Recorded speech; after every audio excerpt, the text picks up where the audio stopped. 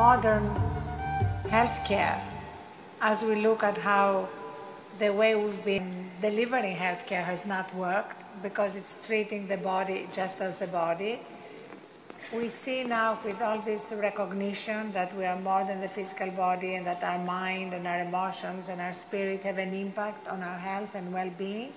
And that scientific data is beginning to change the way we look at healthcare provision. I mean, right now in the States, 75% of our healthcare costs are because of preventable chronic diseases, many of which have to do with stress. You know, stress and burnout have been described as the disease of civilization. I must tell you this. The first time I landed in the United States, wherever I went, people were talking about stress management. I couldn't understand this. Because in my understanding, we manage things which are precious to us, our family, our property, our business. Why would anybody want to manage stress? It took me some time to understand that a whole lot of people have concluded that stress is a part of their life. Stress is not a part of your life or work or anything. Stress is just your inability to manage your own body, your mind, your emotions and your life energies.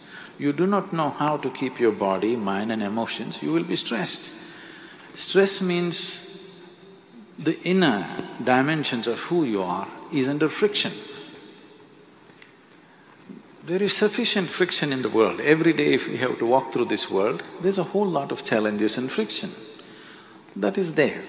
But once the friction happens within this machine, within this mechanism, if there is friction, then you become completely debilitating. It becomes completely debilitating, which is something most human beings are experiencing today.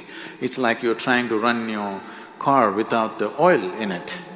In 10 minutes, everything is stressful, everything makes ugly noises within. Right now, people are going through this and it's causing a whole lot of psychosomatic diseases that people are suffering. I would say 70% of the ailments that human beings are suffering are self-created. About 30% happen to you from outside because of other organisms and infections and various other things. Maybe some of them are, by birth people have certain tendencies, but at least 70% is self-created, which can be easily reversed if only we attend to the individual human being.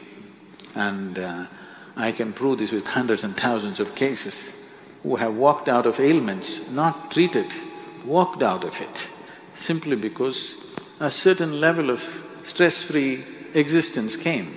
Right now, I've had my lunch and I'm speaking. If I check my pulse, it's somewhere between 55 to 60. If I was an empty stomach and if I sit here quietly for 5 minutes, this will settle below 40. So there is no question of stress in this one. So when there is no stress, how much maintenance it needs will considerably go down. Right now, we have studies to show you this. A simple 15-minute meditative process, your metabolism drops up to 24% in a conscious state. There is sufficient studies to show that human mechanism can brought to a more easy way of functioning. It is not in a hyper state of functioning. Right now, anything they have to do, they have to pump themselves like this and do it. No, you can propel yourself very gently. You can propel yourself, when I say gently, not necessarily behind somebody, not necessarily at a lower level of performance. Human mechanism can be made to function different levels. If you're in a certain state of tranquility within yourself, right now I'm made like this, if I close my eyes, world just vanishes for me, it doesn't even exist for me. So, how you keep the system is important. Now we're talking about this being a World Peace Day. If peace has to happen, human being should know it within himself.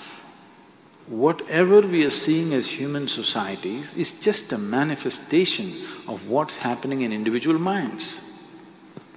When individual minds are in such a turmoil, how do you bring peace to the world? It's going to be just empty talk.